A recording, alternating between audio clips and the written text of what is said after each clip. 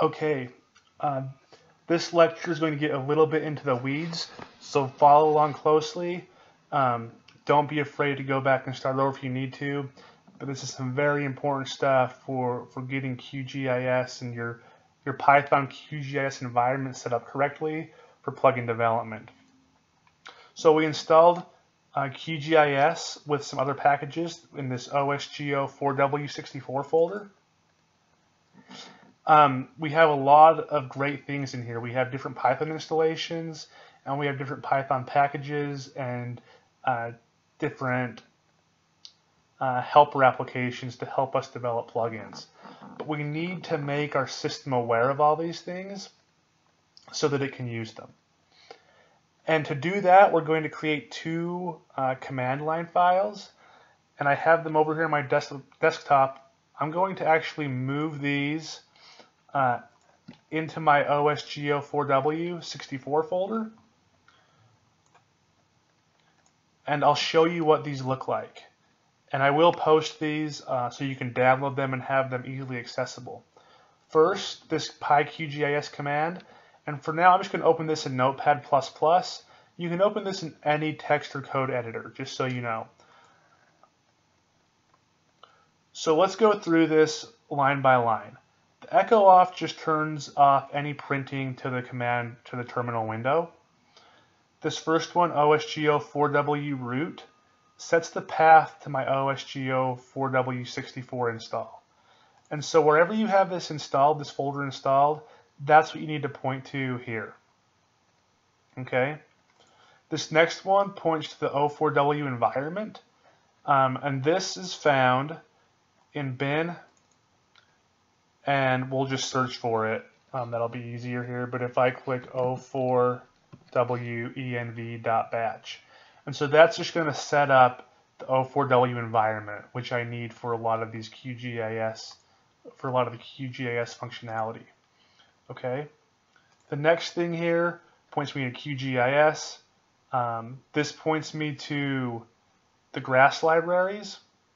We may not have installed that, and if we don't, it's okay. We can remove that. This points me to Qt5, which we use for the UI development for the user interface of our plugins. And this points me to the Python 36 scripts. And then here we're pointing ourselves to our Python installation, our Python 3 installation. This final set line here points to Git so that we can use Git and version tracking from this command line. And then this will launch the command line or the terminal. So let's go back to where I have that file, and I'll show you what happens here. So if I click the PyQGIS command here, we get a command line. And now the great thing about this is we'll have the QGIS libraries installed. So if I type Python 3 here, you can see I have this Python 3 installation, which is great. And then I can go import QGIS.core. And I don't get any error messages, and that shows that I've imported the important QGIS functions I need. I could also import PyQt from here. I won't do that now. I'm going to type quit to exit out of this interactive Python session. And we need to do a couple of things here. The first thing we need to do is make sure we update pip. And pip is a Python install package. And the way we'll do this is we'll go Python 3-m pip install -- upgrade pip. Okay, and so this tells us to use Python and pip to install and upgrade itself. Okay, so let's hit enter here. You can see we're working.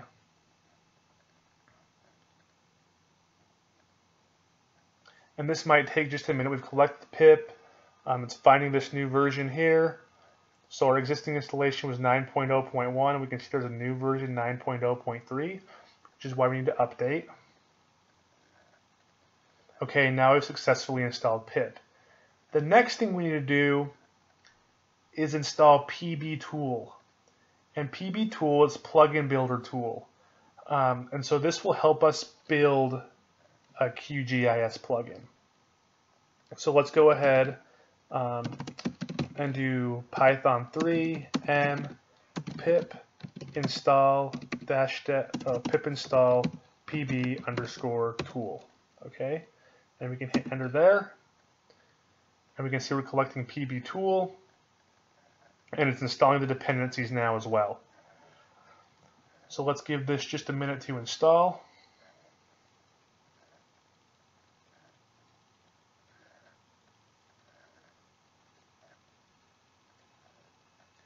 PB tool has some great functionality that will make it really easy to compile our plugin and make it easy to develop your plugin in one place and then deploy it very easily for testing to your QGIS plugins repository locally.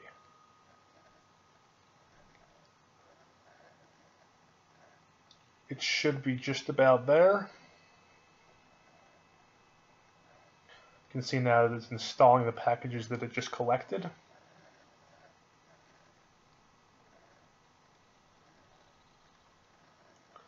Okay, we're good to go. And we can just check this. So if we type pb underscore tool,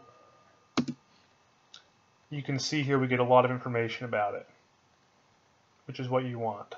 So we typed it here. It tells us what it is, a simple Python tool to compile and deploy a QGIS plugin.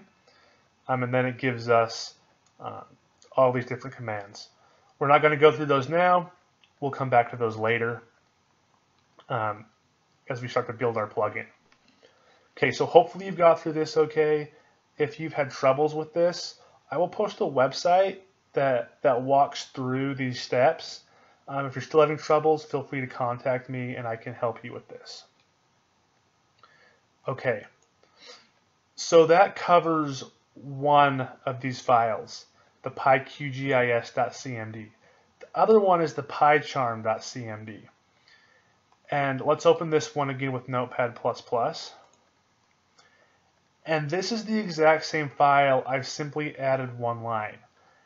And what this will do is it will open PyCharm so that PyCharm is aware of all these QGIS libraries, and we can use autocomplete and use the QGIS Python installation to develop in PyCharm, which makes things go really smoothly.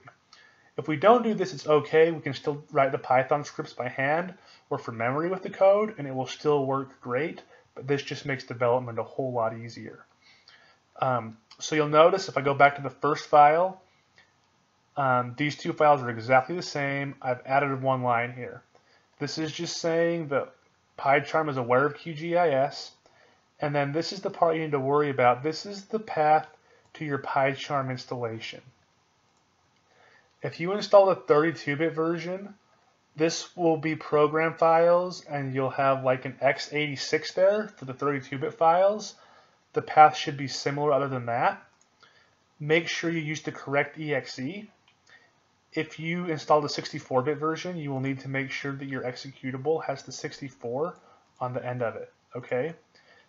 Once you add this line, when I run when I double-click this and run it, what it will do is it will open PyCharm.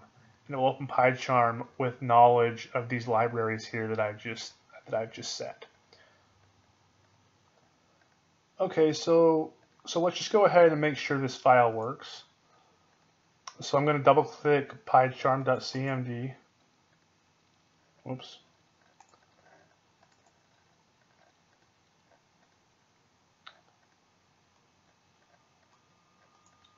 Oh, sorry, I removed the, doesn't matter, see. So we've got PyCharm up and running now. What I did is I removed the cmd.exe here. You don't actually need it. I was expecting that to stay up and it didn't. But this opened PyCharm. If it doesn't open the first time, click it again.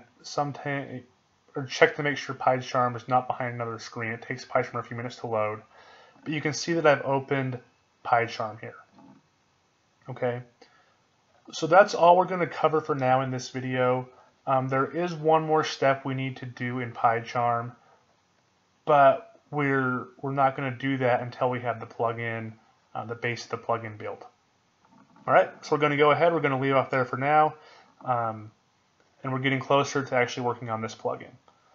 If you've had trouble with any of this, please let me know. Check out the resources that I'm posting. They should be able to help you. If you still have trouble, then please contact me.